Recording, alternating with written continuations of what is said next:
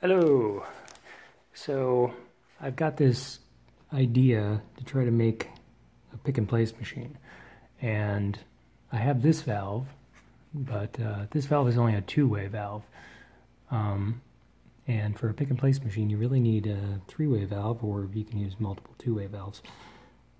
So I figured out how to convert this guy from a two-way to a three-way. The actual three-ways aren't that expensive, but I have this, and I don't have a three-way. So here's how I did it.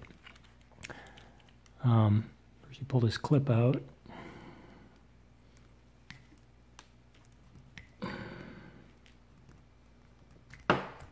And then the nylon center piece just pulls right out.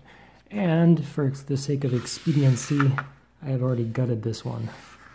So I'll show you what's inside normally in the order it's in. So this guy has a little gasket there, and he is what actually creates the seal against there. Okay, it's held down by this spring, and then there's a little fiber washer.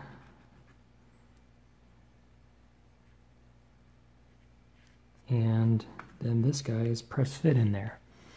Okay, so first step, get this guy out. So I had to grab it with the pliers and twist and pull and blah blah blah, and eventually it came out. So don't lose that little spring, and don't lose, well, you can lose the fiber washer actually. Okay, so how do you make this into three-way? Normally this guy doesn't have a hole right there, but if you take it out in the garage and drill a hole through, then drill a hole through here so you can get at it. This actually has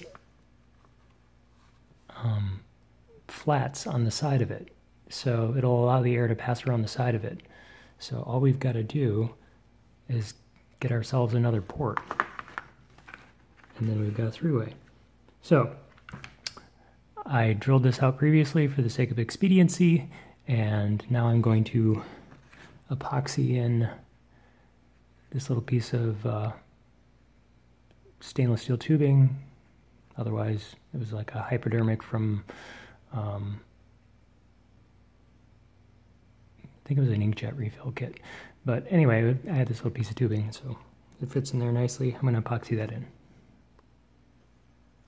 Okay, so I've mixed up the epoxy, and I have it in there, and I haven't blocked the port, most importantly, so I just gotta wait for it to cure.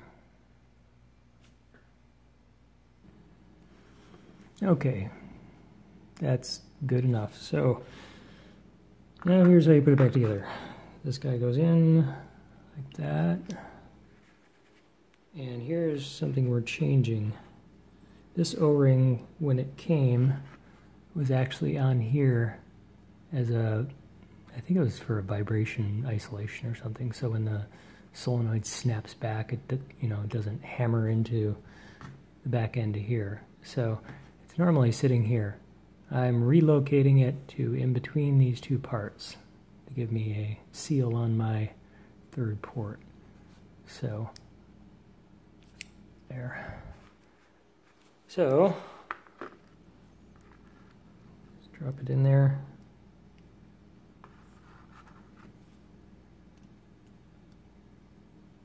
Return spring.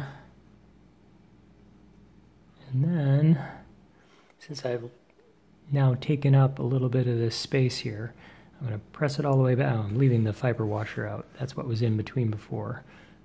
So press this back in. I probably should have done this before I, glued that on, so I could just press it on the surface, but oh well. So now I got to get this back in there all the way, well, at least to the O-ring, so the O-ring is sealing against here again.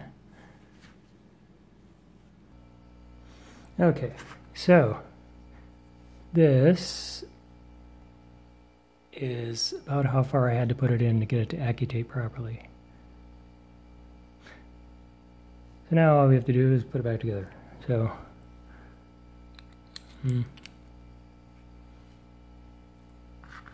Put a little clip back in.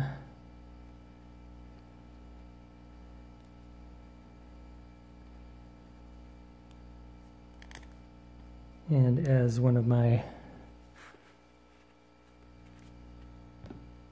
favorite YouTube channels like to say, Bob's your uncle. So you can hear I got the aquarium pump going in the background now, so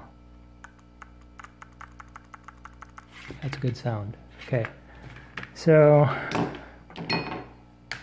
I've got an aquarium pump here modified so that half of it produces vacuum. That's my vacuum, and then half produces pressure. So I want to put the pressure on here.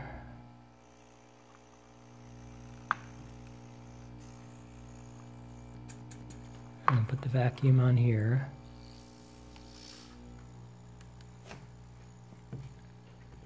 And now,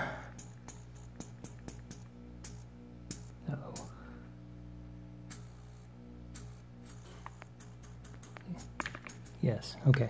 Oh, I'm fine. And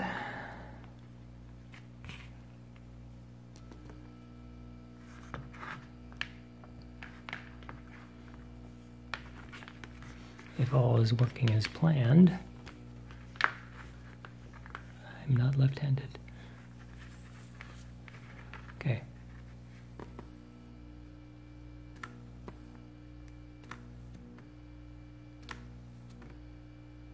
And we get that little burst of pressure when we let off so that it releases the part.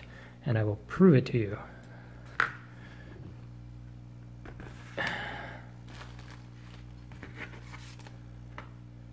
So, and then I'm going to do this really quickly so I don't fill the tube.